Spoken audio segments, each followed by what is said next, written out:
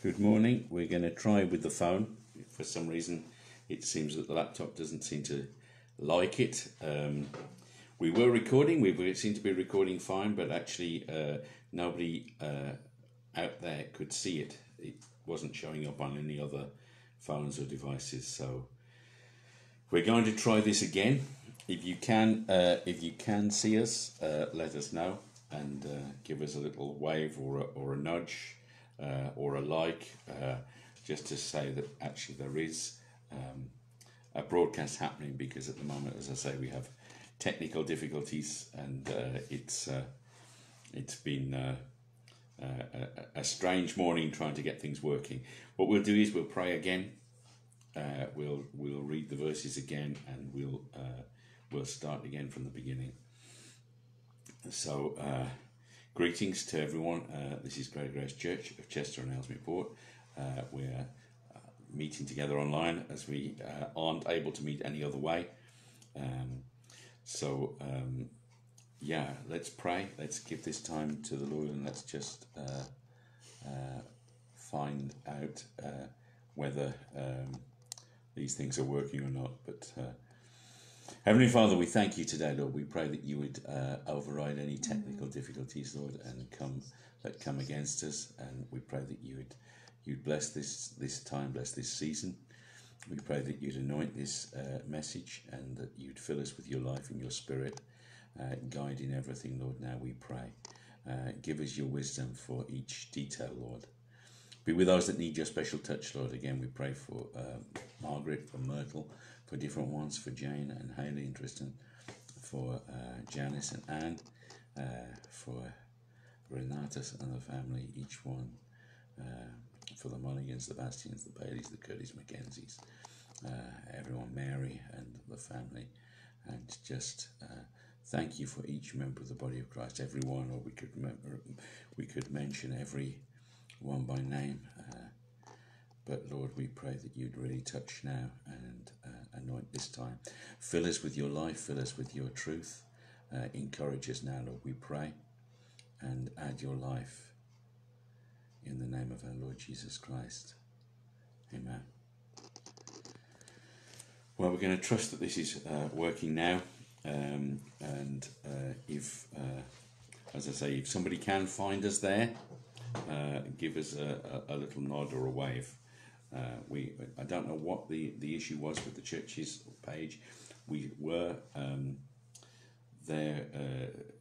It seemed to be working perfectly fine on our end, but then the broadcast was not being received by anybody else, and also, like, I couldn't find it on my phone. So we'll try this again.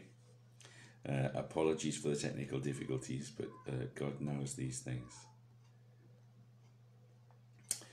We're going to read today from John's Gospel, chapter 6, from verse 5. It says, "When Jesus then lifted up his eyes and saw a great multitude come unto him, he saith unto Philip, Whence shall we buy bread that these may eat?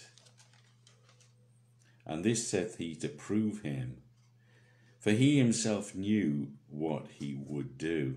Philip answered him, 200 penneth of bread is not sufficient for them, that every one of them may take a little. One of his disciples, Andrew, Simon Peter's brother, saith unto him, There is a lad here which hath 5 barley loaves and 2 small fishes. But what are they among so many?" Heavenly Father, we just pray that you would bless and anoint now this time, and we ask for your protection over hearts, over minds, over individuals, Lord. Fill us with your life and fill us with your spirit now, Lord. We pray that you'd anoint these words and guide as we share something from your word today. Protect and just add your life, Lord. We pray that for your anointing by your Holy Spirit, in the name of our Lord Jesus Christ. Amen. Wow. So we leave that story at that point. What do you think is going to happen? Where do you think we're up to? What will be the next step there? Jesus is there with loaves and fishes, small amount, 5,000 people. You know, what's going to happen? God knows what he's doing. God knows what he's doing a lot of the time. Even if we don't understand it and we don't know, we don't see the end of the story, but God knows what he's doing. You know, why does God do strange things occasionally? Why does God allow strange things to happen? Why does God allow the unexpected, or the things that we don't like, or the things that maybe we can see no sense in? But God is faithful. He has an ultimate plan, and he knows the beginning from the end. And actually, God is going to be in control of every detail of our life, whatever happens. Jesus questions Philip as well. He says, you know, whence shall we buy bread that these may eat? Practical question, isn't it? How do we get bread? Well, we have to buy it. Have to buy it in. And where do we buy it from? And it's like, well, yeah, that's a good question. And why is he doing that? Why does he ask this to Philip? Is there anywhere around that they could get that amount of bread from? No. Is Jesus being mean to him? Is he actually challenging him, you know, or is he just playing along with his emotions or thoughts? You know, no. Actually, you know what? Jesus is causing him to have faith. Where are we going to get this from? It's funny because Philip is in John's Gospel more than in any other, really. Philip appears several times in John's Gospel. You see him in chapter 1 in Bethsaida. He's there and he's encouraging Nathanael. He said, "Hey, come in. We found this man that Moses wrote about, that the prophets spoke about. This is the Messiah. Come and see him. You know, come and find him." And it's like, Nathanael's response is, "Can any good thing come out of Nazareth?" But Philip's answer is an answer of faith. Hey, come and see. Let's see what God's going to do. And then, you know, in John 14, we see Philip again. There, this time it's like, well, this time he's being a little bit dense and saying, you know, show us the Father and it suffices. And Jesus said, hey, you know what? Have I been with you this whole time? And you don't realise that I and the Father are one, and that if you've seen me, you've seen the Father. And it's like, wow. So Philip crops up a lot in John's Gospel, and here in the account of the feeding of the 5,000, which is in every Gospel.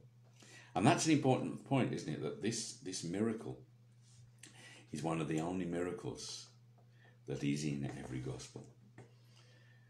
Why? Because it's a message that actually God is in control.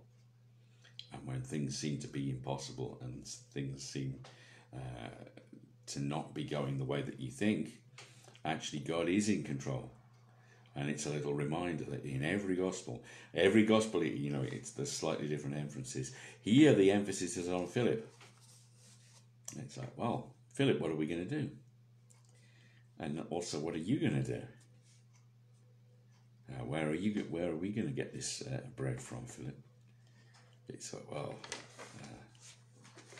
are you going to trust me? Are you going to say that I'm the Messiah? Are you going to... Yes, you said that to Nathanael. You said that. You encouraged Nathanael when he was full of doubts.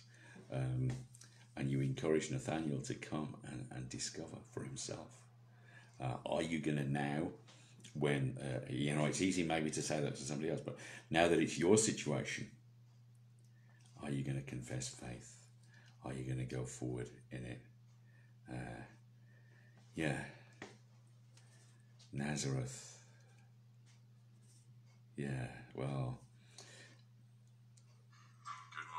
there's an honest answer we have from Philip as well. He says, you know what, 200 penneth, 200 penneth of bread is not going to be enough. You know, well, we could spend 20,000 quid, Jesus, on bread. 5,000 people, £4 a head. Could they all have a dinner for £4? I don't know. It's like, well, put it in today's vernacular.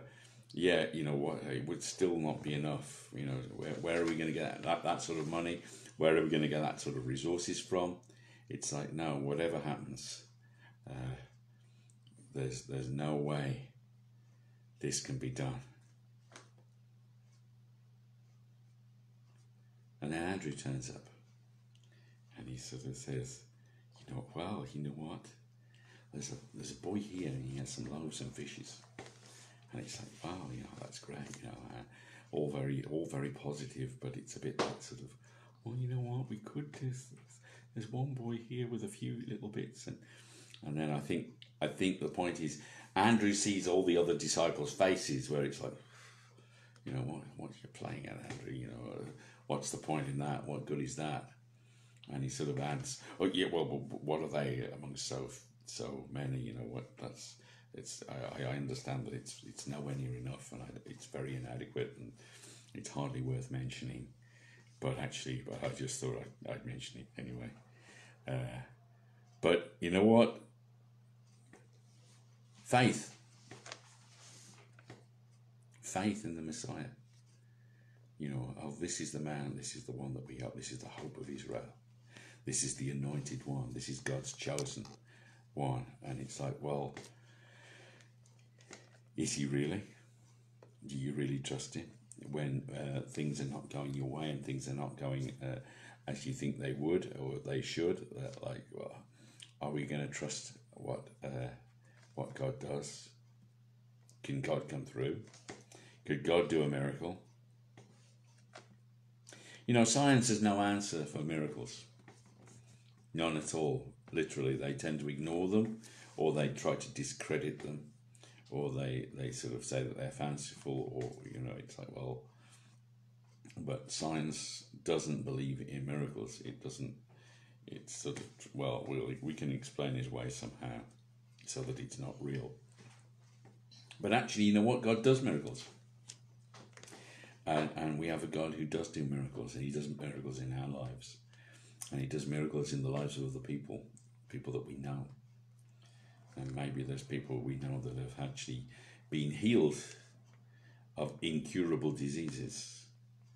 Maybe there are people we know who've had situations turn around 360. Maybe we've been in those situations ourselves where suddenly the world says this and everyone says, oh, it's terrible, or this is going to happen. And then suddenly God comes through and does something amazing and something that we don't expect.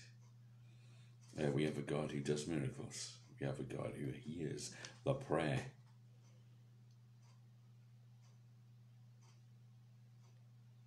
We have a God who actually is a God of action. And maybe this world has no concept of what a miracle is and how it can work. And that's because they don't know the Saviour. They don't know the Lord Jesus Christ. And they don't know the God of the Bible and the God of power and the God of amazing fulfillment, the God of promise, the God of truth, the miracle maker. It's easy for us to focus on the difficulty, isn't it? It's easy for us to focus on what is not there. Oh, there's a lot of people here and there's no food for them, and that lack and that mismatch is the problem, and that is the issue. It's easy to focus on what God hasn't done yet, the difficulty, the overwhelming problem.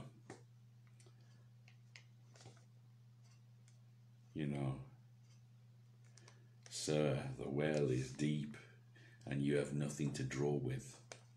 How will you give me this living water? Remember that? In John 4:11. You know, what about this? You know, it's like different scenarios. Oh, who will roll the stone away for us? Mark 16. Remember that, 1 to 4. They go early in the morning. Pastor Shannon mentioned it the other week about that. You know, like, who will roll the stone away for us? They haven't really considered it. We're going to go to the tomb. We're going to minister to Jesus. We're going to take the spices. Mary and Mary, the mother of Jesus, and Salome. And it's like, wow, yeah, we're going to go to but hang on a minute, who's going to roll the stone away? And they get there and it's rolled away. But, you know, it's like there's this idea, there's a problem here. Who's going to do what are we going to do about this? 2 Kings 6. You remember that story? There's a famine. There's the Syrians are besieging the church. The city of Jerusalem. The Syrians are all round about, and the people are hemmed in. There's no food, and a woman comes to the king, and she says, "Let's have a quick look at it." She says, and the king said to her, "What aileth thee?" And she said, "This woman said unto me, Give thy son, that we may eat him today, and we will eat my son tomorrow. So we boiled my son, and did eat him. And I said unto her on the next day, Give me thy son, and we may eat him. And she hath hid her son." Wow. And it came to pass, when the king heard the words of the woman, that he rent his clothes. And he passed by upon the wall, and the people looked, and behold, he had sackcloth within upon his flesh. Wow. The king was repenting to God. The ruler of the nation actually was trying to be humble before God, trying to do what he could. But the interesting thing is, it's like these people were not shocked.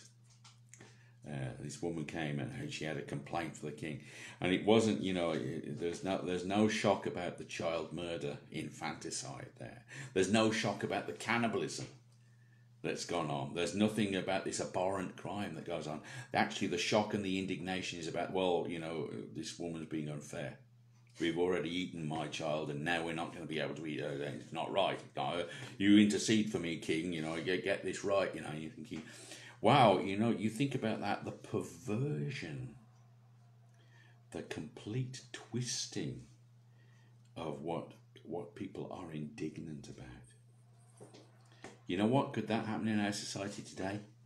Could it be that actually people get very angry on a moral issue, but they're coming at it from completely the wrong idea? It's like, oh, you know, I think it's terrible that a woman can't have an abortion. You know, I think it's terrible that this, you know, that somebody can't choose when they die. You know, and it's like, well, you know what? No, the indignation should be on the Lord's side. We can't expect blessing. We can't expect hope if we're arguing from the wrong point of view, if we're coming from completely the wrong direction. Like this week in the Synod of the Church of England, somebody is outraged that people actually stick to biblical teaching on marriage. I mean, how ridiculous is that? That somebody who is supposedly from the church will not uphold the Bible, but would rather uphold their own viewpoint and tell people that those that are believing the Bible are actually wrong to do so. Wow, this is the stage we're at as a nation, and you know what? It's like, well, we are in a shocking era, just like it was in that time. But the point is, what happens is Elisha stands up and he says, you know what, tomorrow there's going to be loads of food. There's going to be food sold in the doorway, in the gateway of the city. And some people don't believe him. And they doubt and they mock the idea. And Elisha says, you know what? You won't taste of it. There's people who will taste of it. But it won't be you. There will be food aplenty. God knows what he's doing. Don't look at the situation now. Don't look at how terrible the situation is at the moment. But look to the God who is going to come through. And look to the God who can come through. And look to the God who is going to do miracles. And look to the God who will answer your enemies. Look to the God who will answer you. You think about this as well. There's the God who's already rolled the stone away. You know, who's going to do that? Well, you know, someone's already done it. There's a God who's already forgiven you. There's a God who's already healed you. There's a God who's already restored you. There's a God who's already justified you in what the Lord Jesus Christ did for us on the cross. These things are powerful. These things are real, and they're not going away. These things are vital, that we hear them, that we know them, that we remember them, that we encourage ourselves in them. This is the point. We have a God who is there. We have a God who comes through. We have a God who's not asleep. We have a God who's not away. We have a God who's not doing something else. We have a God who actually comes through and will answer us. You know, think about this. Isaac, behold the fire and the wood, but where is the lamb for the burnt offering? Oh, yeah, we've got everything. Yeah, Dad, we've got everything organised. So it's all there. You did say it was going to be a burnt offering, didn't you? You were clear on that. It was going to be a burnt offering, wasn't it? Well, I can see you've got the fire and you've got the wood, but we seem to have forgotten the most vital thing. Where's the sacrifice? Where's the lamb?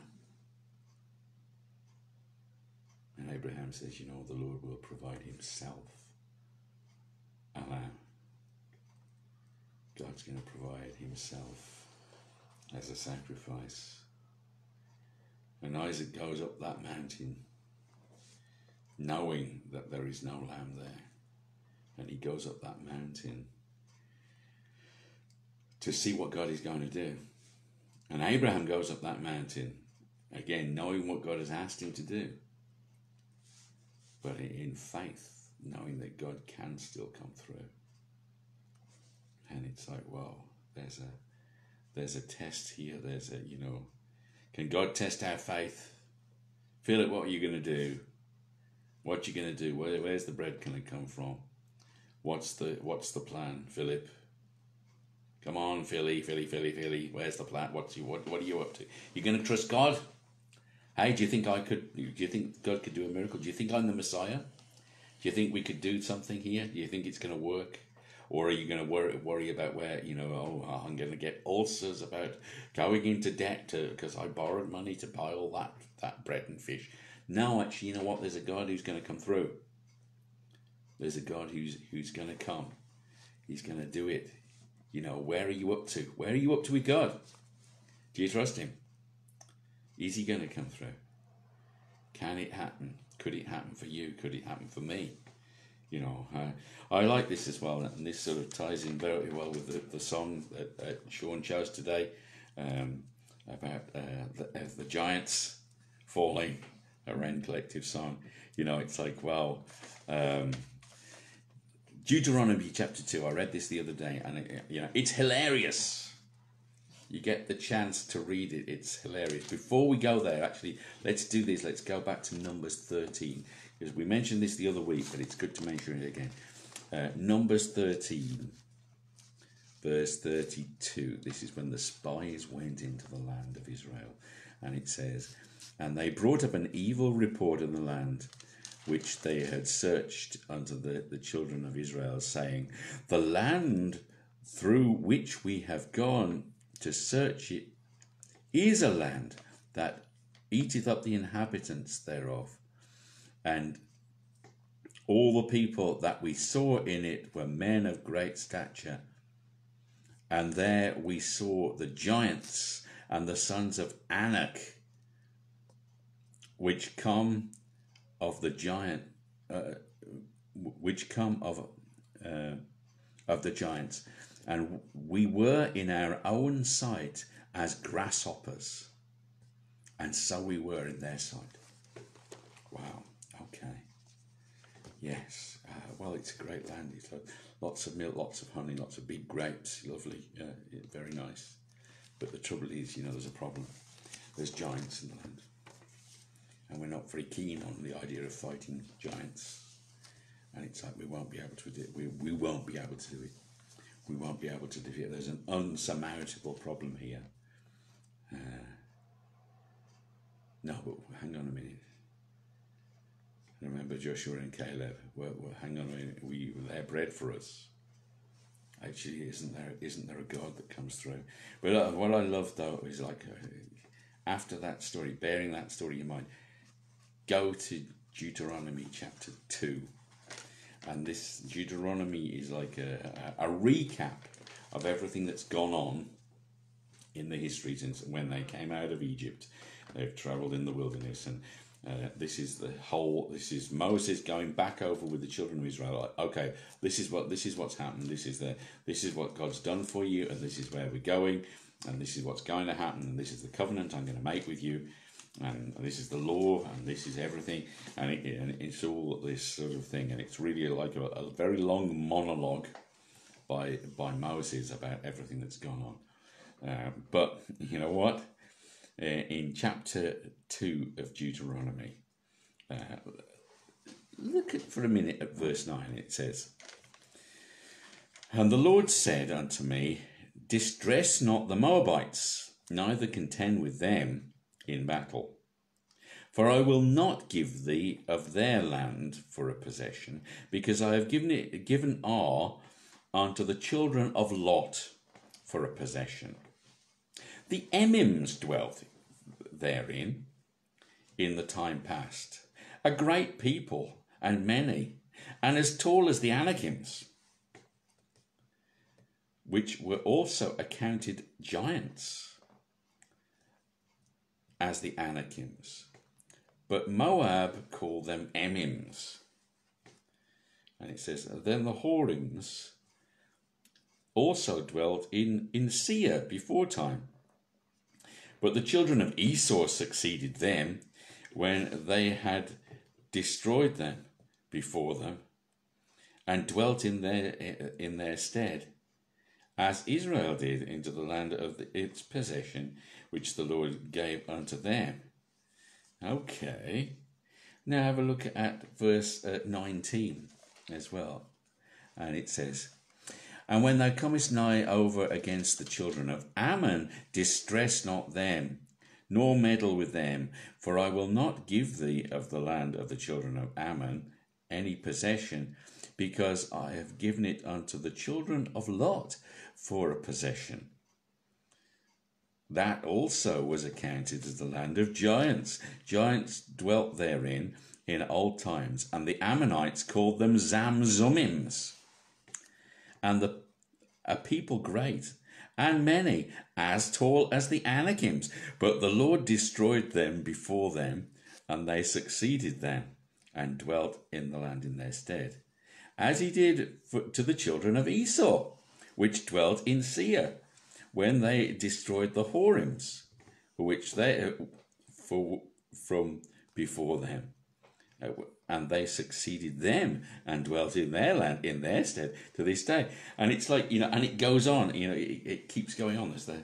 There's the Hazarims and the Caphtorims and all of these other nations, and it's like, God is saying, hang on a minute, you know what? You came out of Egypt. Now let's just remember this. There was 10 plagues in Egypt. There was the opening of the Red Sea. There was leading in the wilderness. There was water coming out of a rock. There was manna coming down from heaven. There was a pillar of fire.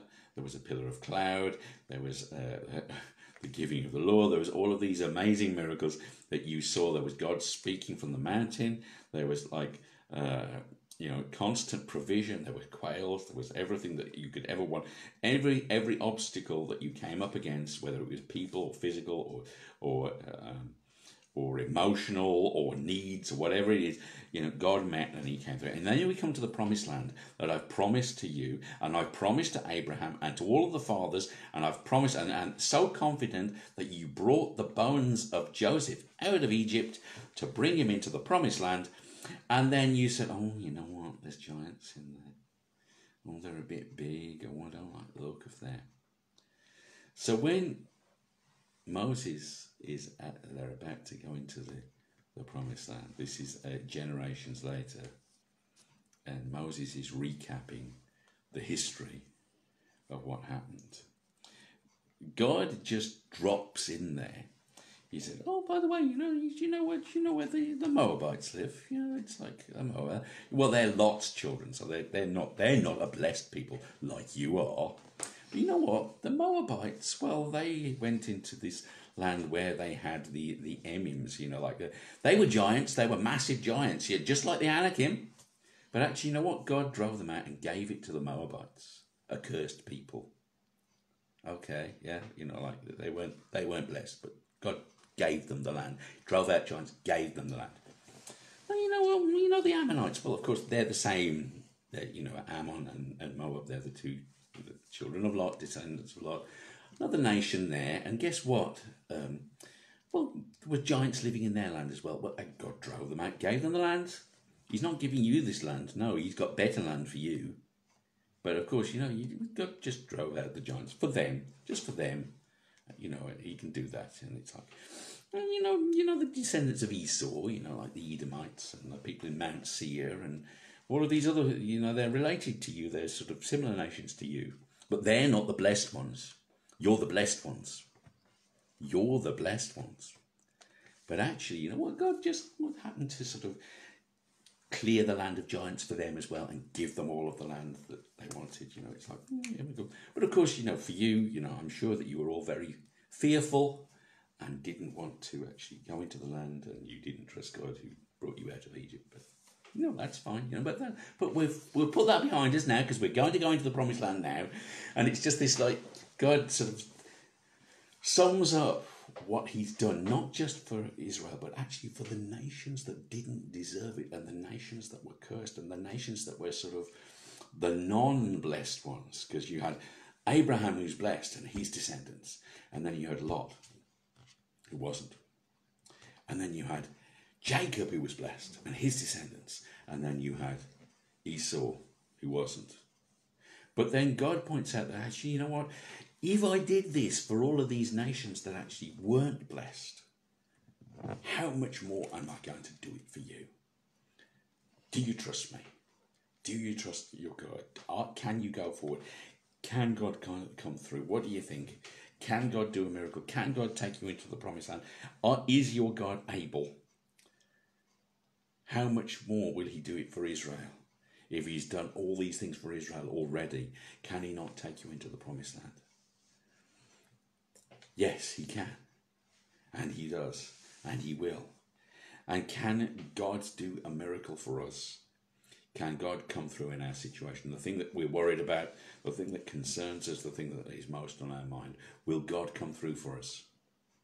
Can we ask him? Can we trust him? Will he come through for us? Do we have a God who answers prayer? Or do we have to say, oh yeah, but it's not practical, and oh no, it doesn't matter, and we have to do this, and we have to think it this way, and we have to make our own provision, we have to try. Or can we trust God?